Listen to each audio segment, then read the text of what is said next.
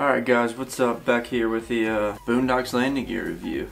Now I'm jumping to the pros first. It's easy to use on land and water.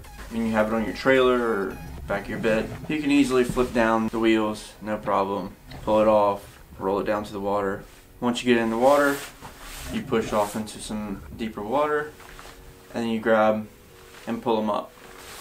And same when you come in to the dock or wherever the boat ramp. You just flip them down and you pull them out, flip them down, push them back in, and they're submerged in the water, which is a little bit tougher because there's air in the tires. So then you just roll it up the ramp. Not that bad. It's definitely a pro because you can't do that with a scupper cart. It makes bigger kayaks like my Pro Angler easier to move. If you have a Pro Angler, go get the BooneDox landing gear. It should be the first thing you buy. It's made moving the Pro Angler like possible without messing it up, scratching it up. It's a definite buy for something like the Pro Angler or maybe the Native Titan, bigger kayaks like that. Another pro is you do not have to flip it over to put on your wheels like you do with the scupper cart. The BooneDox landing gear also offers gear tracks behind you so you can mount more accessories right behind you on the actual BooneDox landing gear. It's a very high quality. It's made out of good metal. I can't say anything bad about the build quality of it. Seems like it's going to last a long time. It's also made in the USA, which I consider a pro, and I've heard BooneDox has great customer service and they're based out in North Carolina.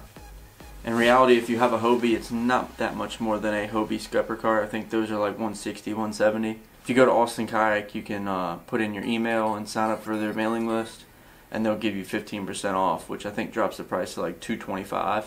So it's really not that big of a difference between that and a scupper cart, and it's definitely worth it. Here's the cons. It is hard to install on the Pro Angler. It depends on your kayak, but on the Pro Angler it's kind of a PETA, but it's definitely worth it. It just takes a minute and it's a little frustrating, but once it's done, it's done. You don't have to worry about it anymore. It adds a little bit of weight to the kayak, but it kind of makes up for that by making the kayak easier to move. So depends on your application and what you're doing with your kayak, where you're storing it, stuff like that. On the Hobie Pro Angler 12 that I have, it also blocks the front screw-in clips. Not a big deal. I just move my paddle one back and then I just don't use those front two. Not really a deal breaker for me. It also blocks the rubber hookless bait pockets on the PA12, which I don't use anyway, so not a big deal to me either. It is expensive, but like I said, if you go to Austin Kayak, you can do that whole thing. Because it is $250 for a BooneDox landing gear, but if you have a Pro Angler, it's another $15.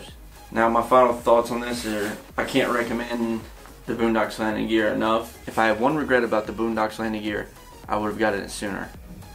It has made a huge difference. It has single-handedly got me on and off the water faster and easier and made it possible to do by myself. If you're looking at buying a BooneDox landing gear, I would recommend you quit looking and just go buy one, especially if you have a bigger kayak. Anyway, that's my review of the BooneDox landing gear. I hope you enjoyed. I hope it helped you out. I hope it maybe convinced you to go get one because they're worth it.